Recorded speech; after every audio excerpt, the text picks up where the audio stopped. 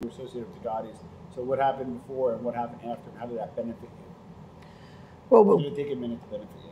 Well, once Paul gets killed, I believe it was the 16th actually. But when he gets killed, I'm having dinner with another mob associate that was a well-known guy for the Lucchese family that was a hitman himself, and he was a guy that was aggressive since he's a kid.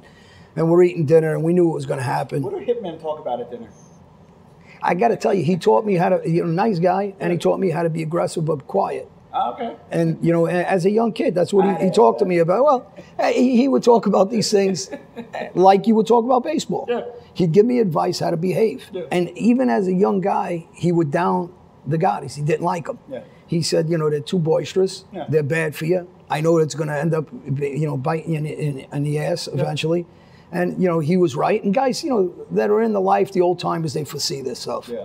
Because, in this life, you got to be, so you got to be quiet. You can't be loud and boisterous. It's the worst thing you can do for yourself to draw attention to yourself. So these are the things he discussed with me. Okay, so back to Gotti. So Paul Castellano gets murdered. The Gotti regime comes into play, I guess a few months after. What did that mean for John Alite? Well, I was close to the Gotti family. So supposedly it meant for me that I was going to start making a lot more money. No. And that never happened. Not on their end. They didn't help me make any more money.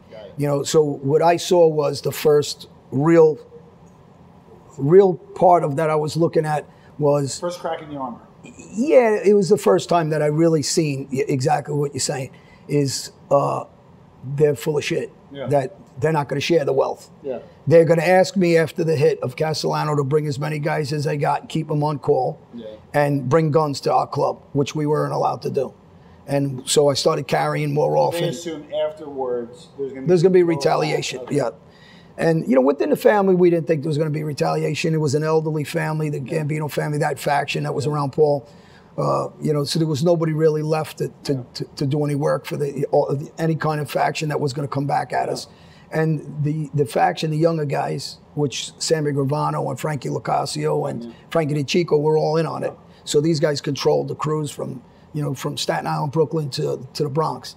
So really, within our family, there wasn't going to be any fallback. Yeah.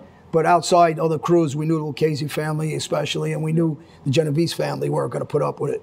And exactly that, they didn't put up with it. Now, as I understand it, again, just by reading, is that Paul Castellano was more of a business guy, and he wanted to bring it to a whole other level, kind of indoctrinate it into the fabric of society.